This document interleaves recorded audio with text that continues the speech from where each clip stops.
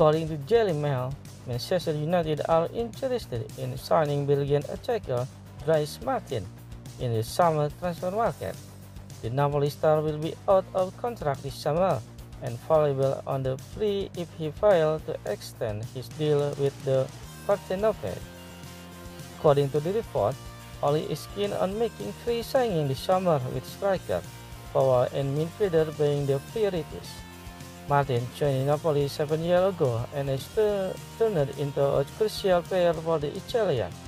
Dries has played 203 times for the Azzurri and he's netted 119 goals. Chelsea were interested in securing the player in the January transfer window, but a deal couldn't be completed. Mertens is reaching the end of the professional career and does not represent a long-term solution. However, the chance to bring in someone with a track record and experience of the star for free should not be discounted. Mertens is versatile forward and can play anywhere in the front line. The Belgian player set piece ability will also be an added benefit for the club. The 32-year-old star was part of the Napoli roster that won the Coppa Italia and Supercoppa Italia back in 2014.